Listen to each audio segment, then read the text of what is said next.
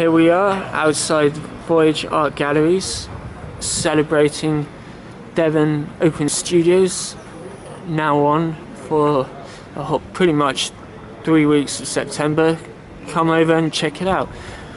One of the artists that were very kindly happy to say yes to exhibit here was Kath Loram, and I really love her work, I really do.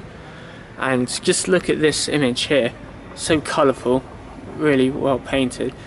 And for those who do not know, that is Frida Kahlo.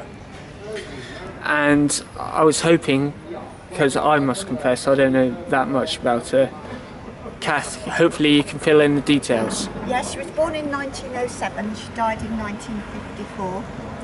She was a Mexican painter, best known for her brilliant coloured portraits that deal with such things as identity, the human body and death.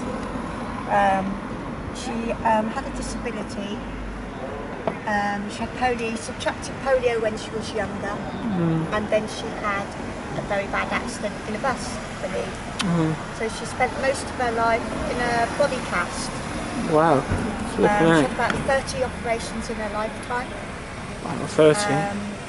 Yeah, she had a very distinct unibrow, which was a symbol of hope, power and empowerment.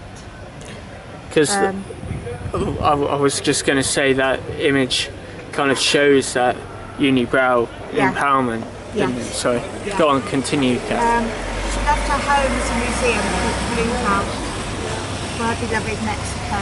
Yeah. There are a lot of pictures of her.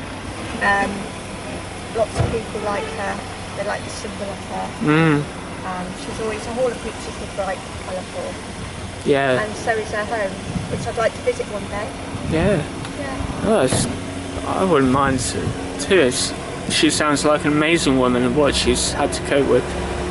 Anyway, anyone who's interested in seeing other artwork of Frida Kahlo, come and check it out, and also lovely other pieces from Kath that she's painted.